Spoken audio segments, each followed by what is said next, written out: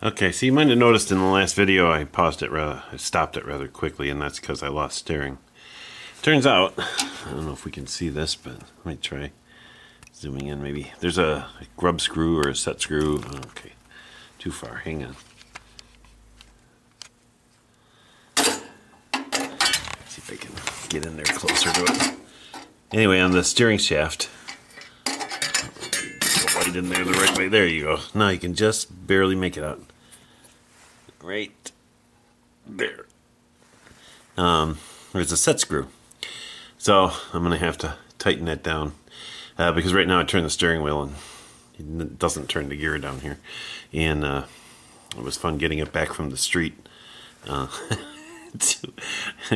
here to get it to work. And I think I'm going to remove that screw and put in a grub screw with a head on it so I can really tighten it down. But that won't be today. I don't have that today, so I'll play with that. The only other thing I'm going to do today is replace put a inner tube in this tire because it keeps going flat. And then quick mail call at the end, just a couple of letters, and then we'll wrap it up. Try and make it shorter than last week, or 2 weeks ago now, I guess. So anyway. Okay, took like 2 seconds. It was just barely loose. I mean, it's barely, but it's working now. So, time to take the tire off, put an inner tube in it. Yikes, we'll see how that works.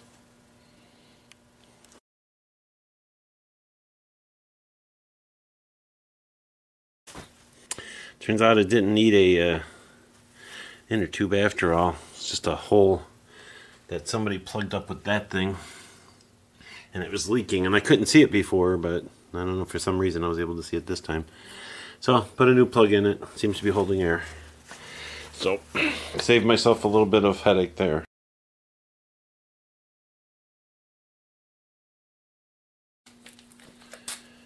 Okay, guess we'll start with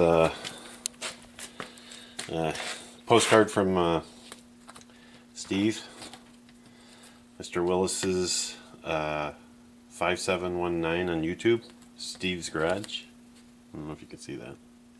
There we go, if I stand back. Nice sticker, thank you, bud. I know you didn't forget. I figured you were just busy. You haven't seen a video in a while, so that made me think you were just real busy. So that'll be going up in the cabinet. And I got another one from my buddy Terry in Texas Viking. One of the best welders, if you ask me. I don't, you know, I can't say that guy. I haven't seen anything he can't weld and do, like textbook welds.